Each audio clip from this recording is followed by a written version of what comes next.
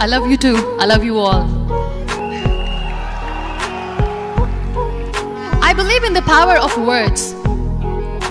Many people speak before they think.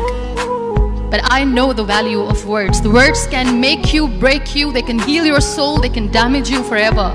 So I always try to use the positive words in my life wherever I go. They call it adversity, I call it opportunity. They call it weakness, I call it strength. They call me disabled, I call myself differently abled. They see my disability. They see my disability, I see my ability. There are some incidents that happen in your life, and those incidents are so strong that they change your DNA. Those incidents or accidents are so strong that they break you physically.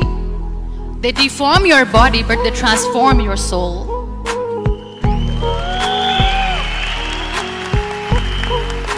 Those incidents break you, deform you, but they mold you into the best version of you.